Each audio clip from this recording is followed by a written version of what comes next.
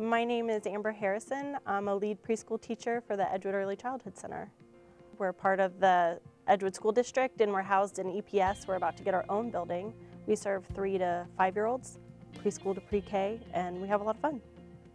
I actually got into preschool I just fell into it. I needed a job that worked with my kids' schedule, and so I took a job at the preschool, and I think it's really rare that you just kind of fall into your passion. But the second week there, I knew I was never leaving. It was where I was supposed to be, so it kind of just happened by chance. They put me there. I got hired as an assistant at the school, and I found my home. You make a really big impact on them. You're their first teacher, and they really let you know it. And so every day when I come back from lunch, I've been gone 30 minutes, and they run up and they love me, and they're like, "Miss Amber, where have you been?" And that's just priceless. Knowing, seeing that every day, how much you mean to those kids, that's just my favorite. And I could do it for the rest of my life. In my classroom for the day, we do a lot of play. So there's a lot of building with blocks, there's a lot of painting, a lot of free exploration. So they're looking at what they're interested in. And then we also do circle time, so more structured singing and story times. And there's just we just kind of hang out sometimes. And it just depends on what the kids need. We really kind of let them lead the day, but we have a structured schedule. They come in and we help them start to recognize their names, so they'll sign in or pick an activity, and we have breakfast together. And then preschool, their job is to play. That's how they learn. So we spend a lot of time playing and getting to know each other and bonding. And in the afternoon, we have lunch and nap, and then they go home, and it's a lot of fun.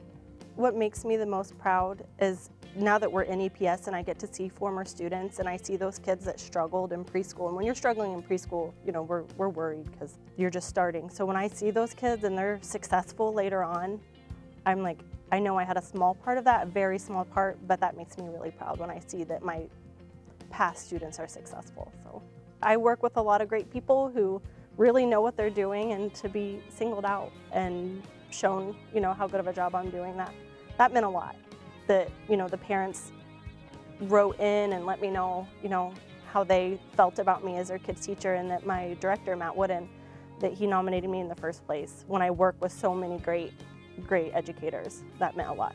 If I was going to thank somebody for this award, I'd like to thank my director, Matt Wooden, for the respect and faith he puts in me every day, and my assistants, Karen and Reagan, because without them, our classroom would not function and I could not do my job.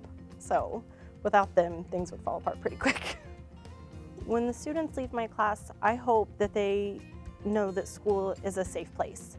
I hope that they know that they're valued and that they're part of not just my classroom community, but the school community as a whole. So we really, I just want them to feel welcome the next time they come in those doors, and that they know that school is a safe place and just a place for them to be happy and learn. Because I never want a kid, I hate hearing, I hate school.